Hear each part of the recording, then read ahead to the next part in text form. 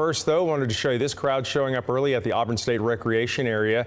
Popular place to go. We did hear of cars getting there as early as 6:30 this morning, and as you might imagine, that did back up traffic. There's not a lot of areas where you can get around people out there, and we know that parking can be tricky there.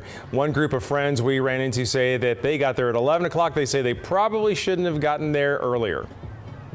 The nice thing is that there wasn't really any traffic. Like, it was more just the parking that was a pain, and now like the walk down to the actual river. Yeah, with the giant cooler. Yeah.